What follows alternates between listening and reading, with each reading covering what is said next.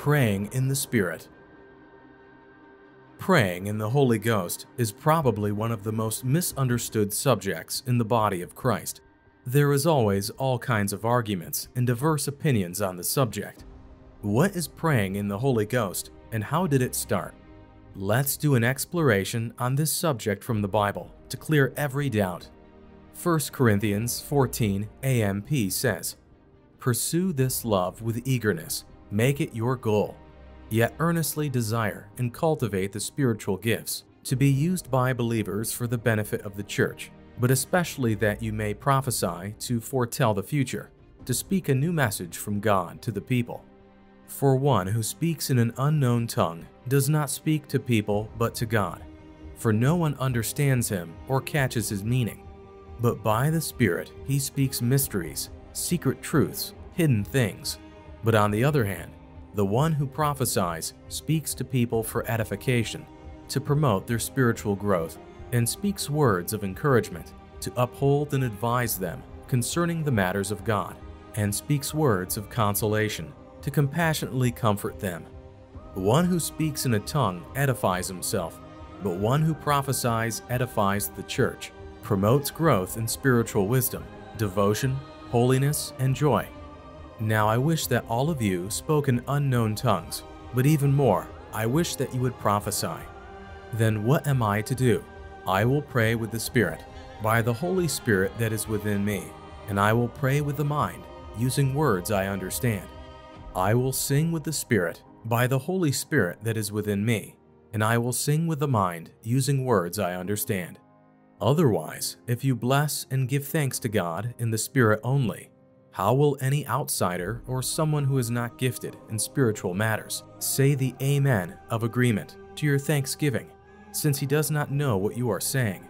Praying in the Spirit is simply praying with your spirit man to God. The above verses show that there are two ways to pray or sing, in the Spirit or in your own understanding. When we sing in the Spirit, it is usually not easy to understand on the surface. However, it connects you to God, and life bubbles on the inside of you. Praying in the Spirit is primarily to edify you. Jesus said in John 4:24 AMP, "God is a spirit, the source of life, yet invisible to mankind, and those who worship him must worship in spirit and truth."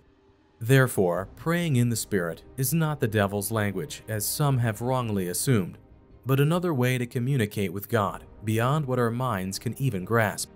Jesus also gave insight into the subject of praying in the Spirit in John 7:37.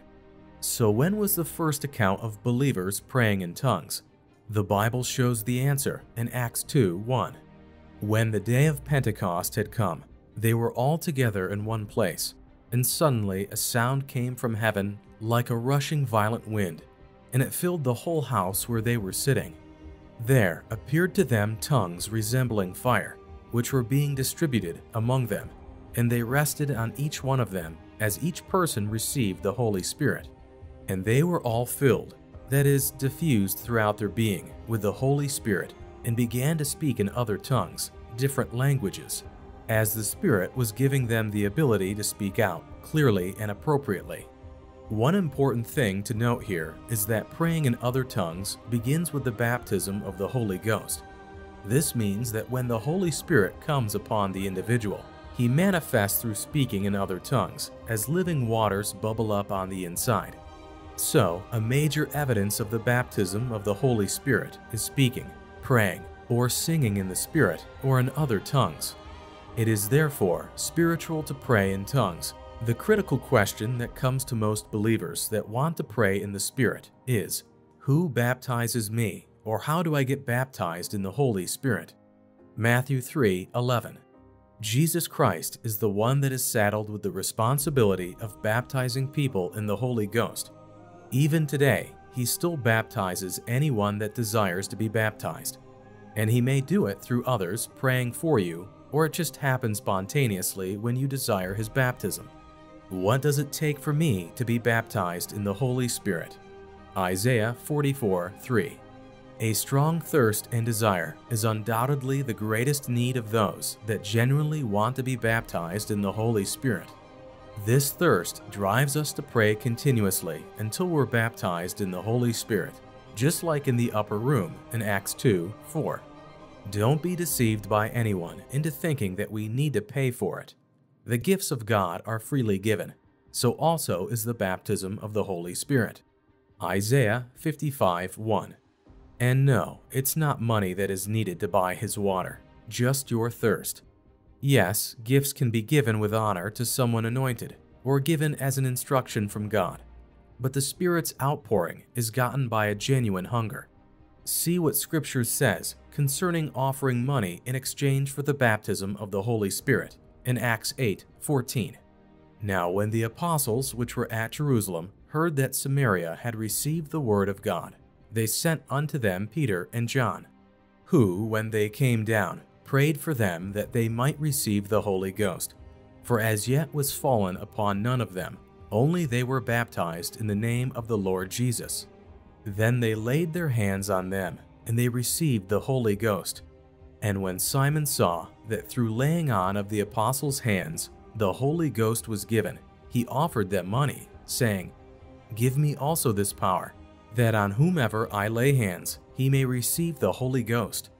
But Peter said unto him, Thy money perish with thee, because thou hast thought that the gift of God may be purchased with money. Thou hast neither part nor lot in this matter, for thy heart is not right in the sight of God.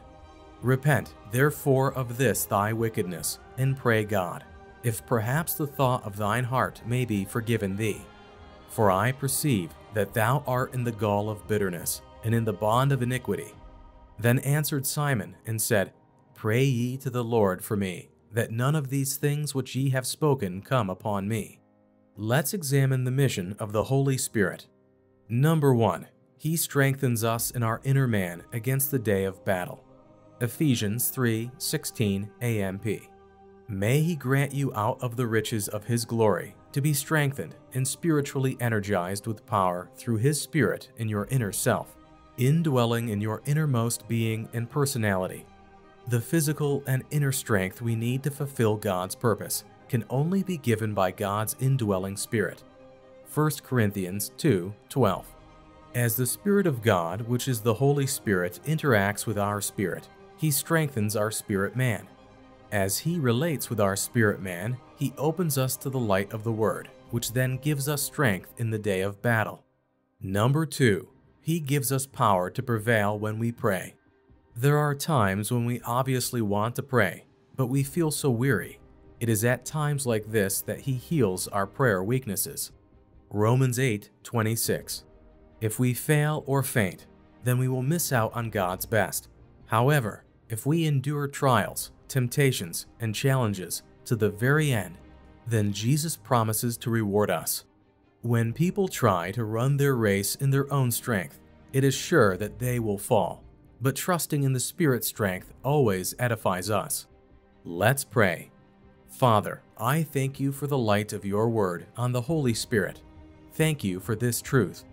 Jesus, you are the baptizer. I ask that you baptize me with the Holy Spirit this day. Fill me with your Spirit, Lord. I crave and desire that you fill me. I receive you into my life today and walk in the consciousness of your presence in me and with me. Thank you for filling me up this day, my Lord. I receive your sweet Holy Spirit. Now open your mouth and let the word of the Spirit flow out of you. Out of your belly flows rivers of living waters. Let the pure and Holy Spirit of God have His way right now as you release yourself to speak in the language of the Spirit. Thank you, Lord Jesus, for filling me with your Spirit in the name of Jesus Christ. Thank you, awesome God. For in Jesus' name I pray, Amen. Continue to exercise yourself in the Spirit. Don't hold back as you continue in prayers until you're filled with the Holy Spirit, and you can also be refilled whenever you feel weary. Congratulations on your new status in Jesus' name.